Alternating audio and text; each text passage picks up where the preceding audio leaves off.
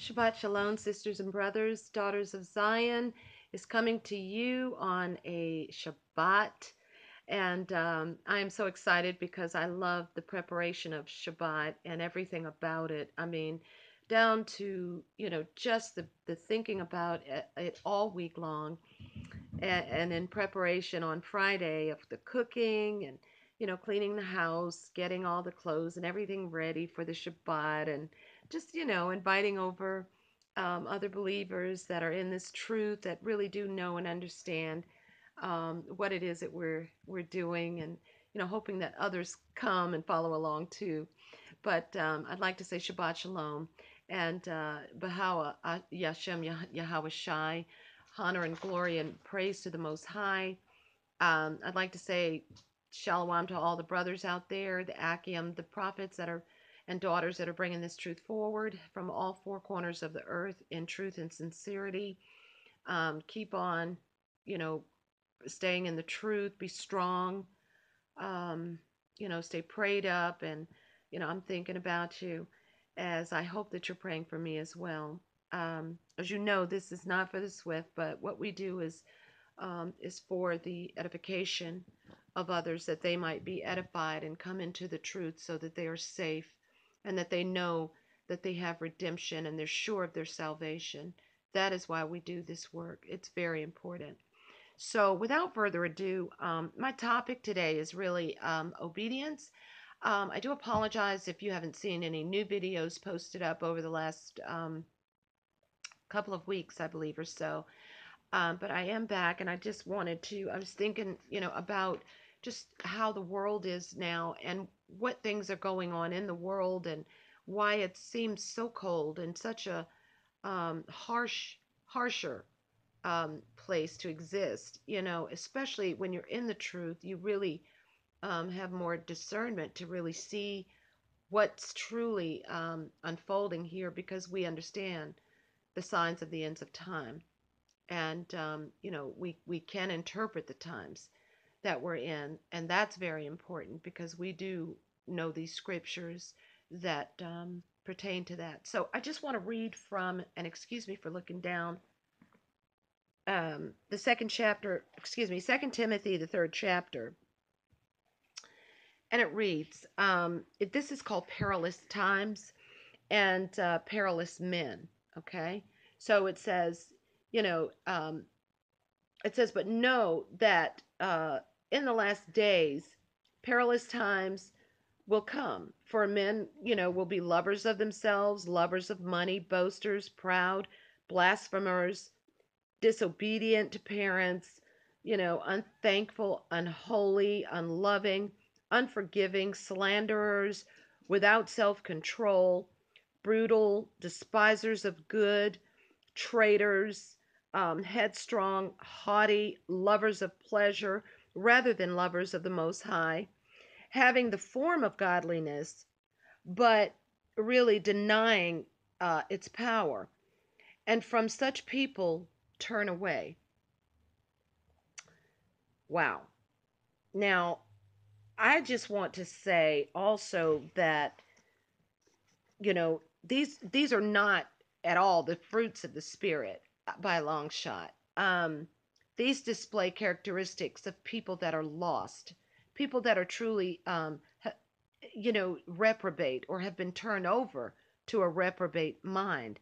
Um, when you see, this type of uh, these types of relationships going on, or not even relationships always, but just interactions and situations happening, in your own eyes, you've seen, exactly what I'm talking about.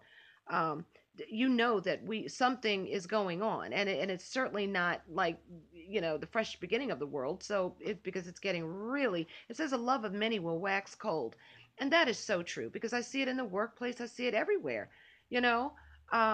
But in the fourth chapter of Second Timothy, it talks about preach the word.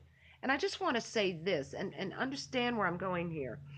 It says preach the word in season and out of season. Um, and we know what seasons are, but I just had to kind of segue that in, because it is important that we try our best those of us that understand that we were called to bring this word forward.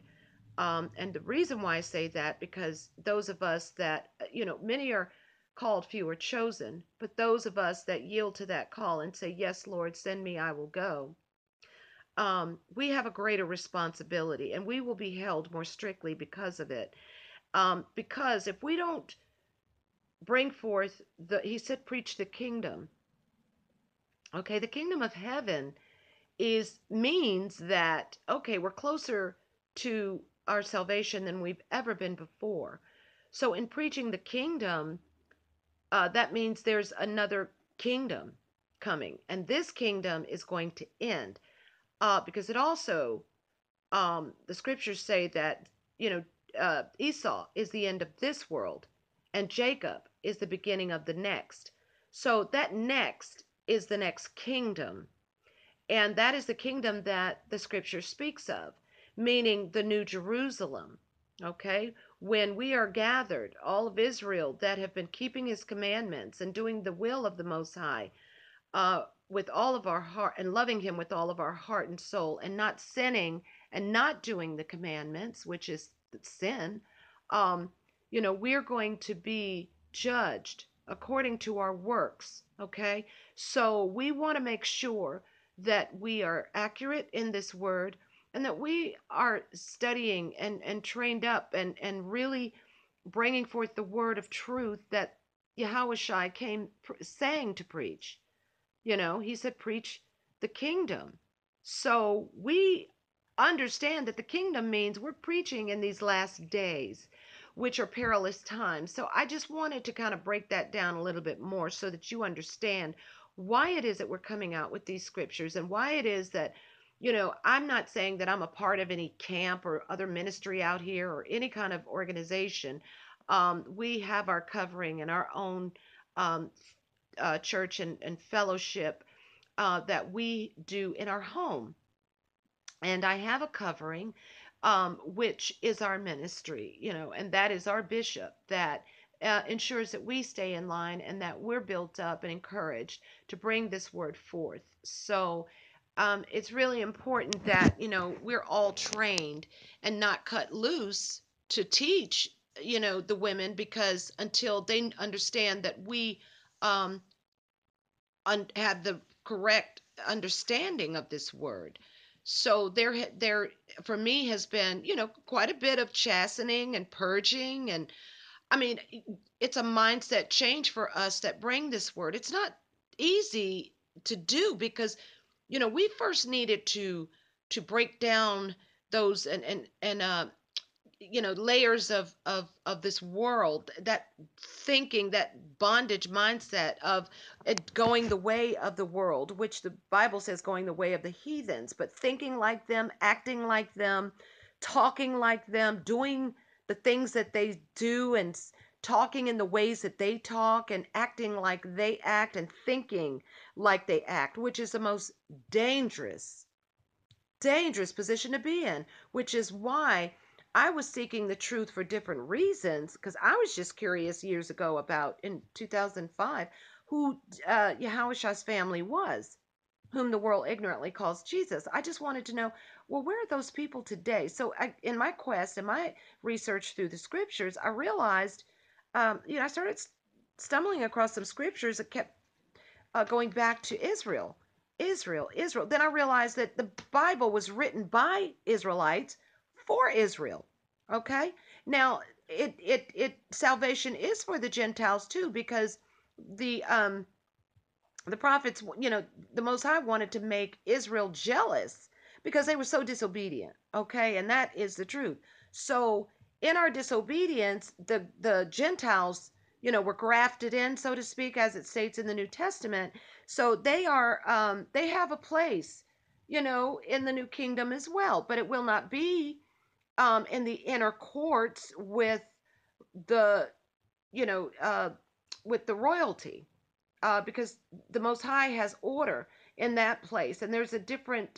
There's going to be a new government set up in that time, and it will not be anything like, when I say government, not structured at all the way you see this excuse me, but when I say, but this worldly government is set up. It's not going to have, the president and cabinets and all. I don't mean that for those of you that really aren't in the truth. And, I'm trying to help you follow along with what I'm saying.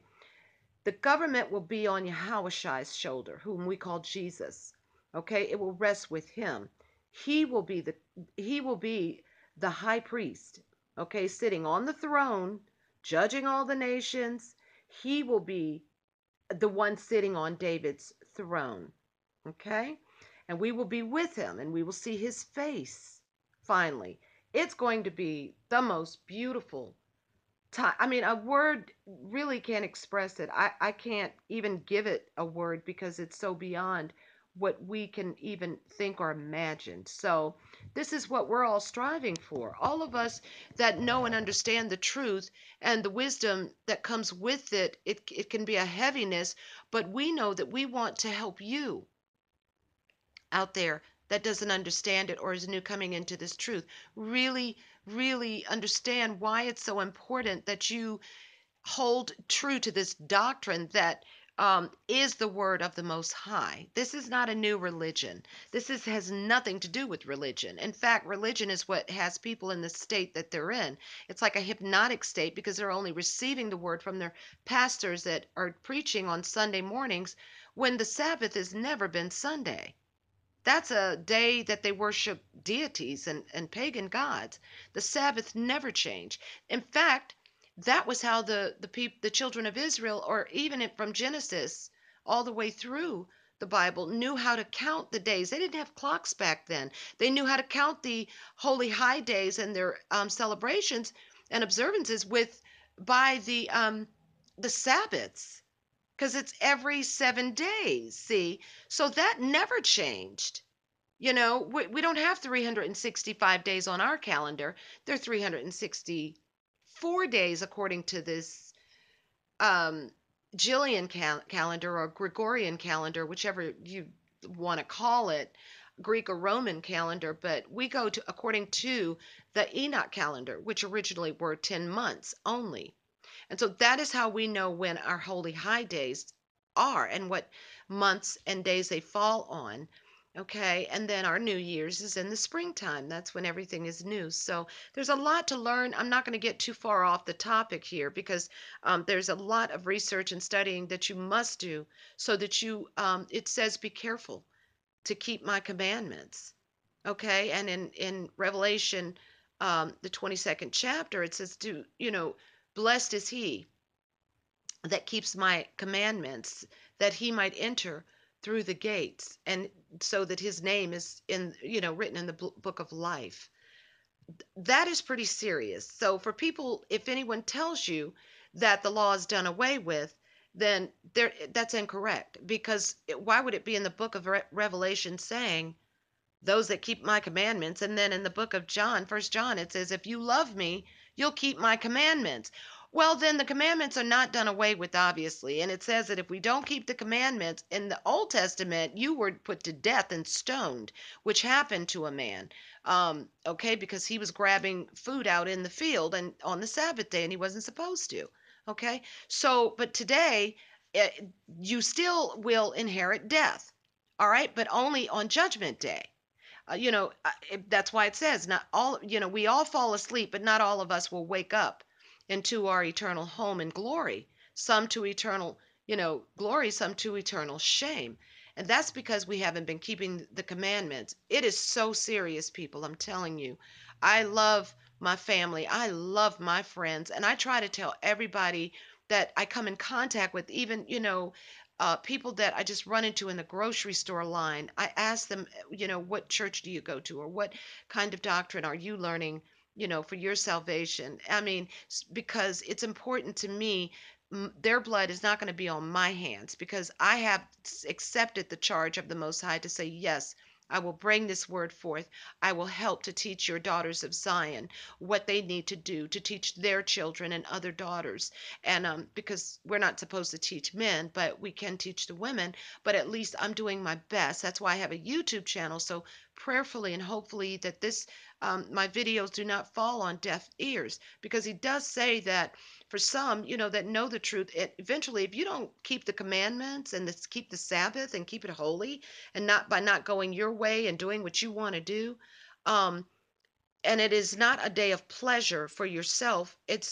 You have to be in the scriptures, singing songs of praise, resting in Him, bowing down, praying, giving Him all the praise and glory all day long until sundown.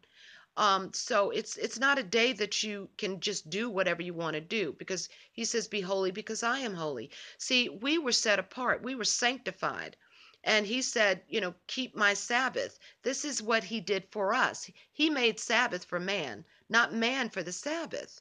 Okay, so that we could rest, because He rested after He made creation, and He said, "Oh, this is good." So then He said, "Okay, I'm going to make my Sabbath a day of rest, because I'm resting, and then I'll hallow it and sanctify it and make it a holy day for my children." So, Salakia.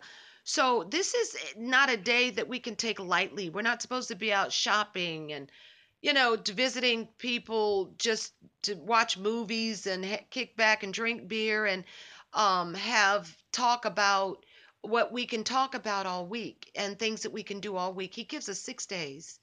6 days to do everything else we want to do. But even then, there are regulations for Israelites. Okay, regarding there's over 600 laws, but I'm just saying disobedience, which is the topic of this video, can go and on and on. I mean, there's so many different ways that we can be disobedient, and by not being careful to keep His commandments. Okay, the commandments are not just the first 10.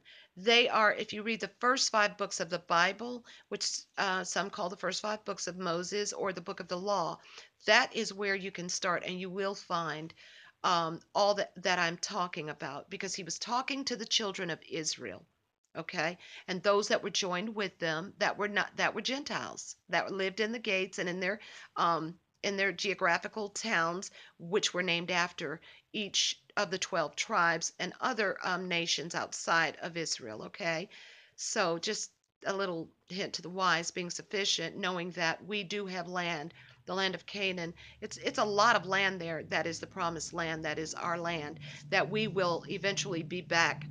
Well, it's gonna be a new heaven and a new earth, but our new Jerusalem will be a lot different than what's going on over there now. We're not supposed to be there now. I don't care what anyone tells you. That's scripture. So just, understand that we are here, and we are in captivity in the land of bondage, but because we can't freely always do everything we need to do as Israelites. So we're all trying to do our very best. So I just wanted to say, give you that piece, but just remember to read Second Timothy, the 3rd chapter, in understanding that we are different people. Second Peter verse 3 and 9 tells us that we are a special people, a holy nation, a chosen generation, a people unto Himself. So we have to act according to that. So shalom and Shabbat shalom, and I hope to see you on the next video.